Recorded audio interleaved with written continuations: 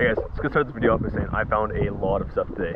So it's probably one of the most productive dives I've ever had. So stay tuned. You're gonna want to watch this full video.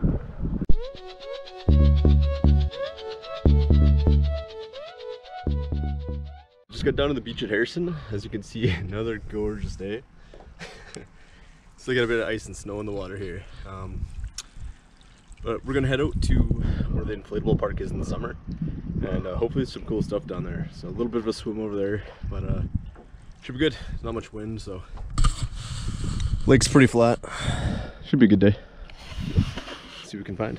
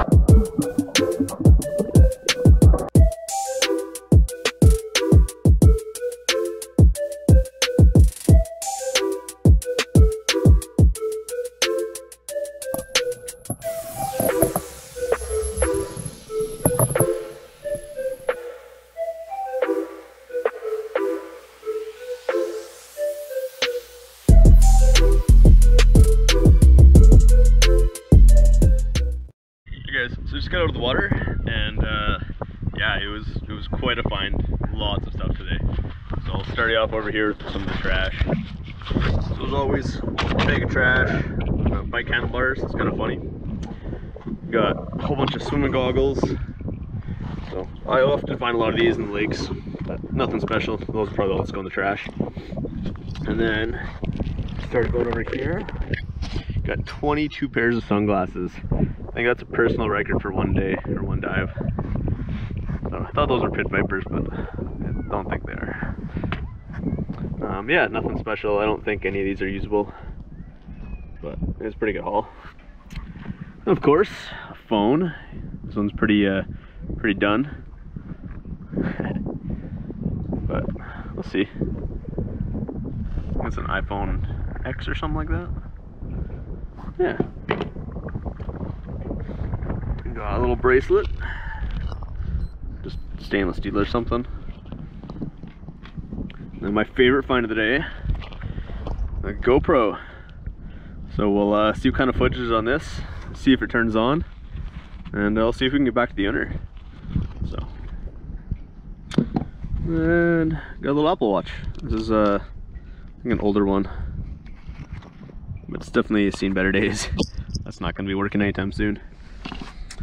And then yeah, some other little stuff here. Gas cap, another bracelet, maybe a small necklace here.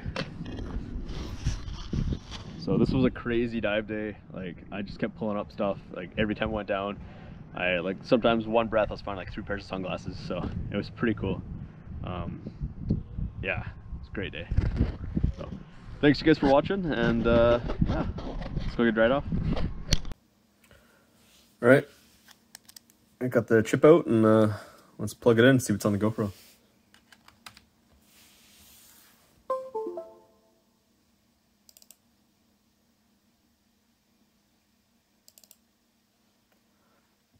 Oh, we might have some last moments at the water park.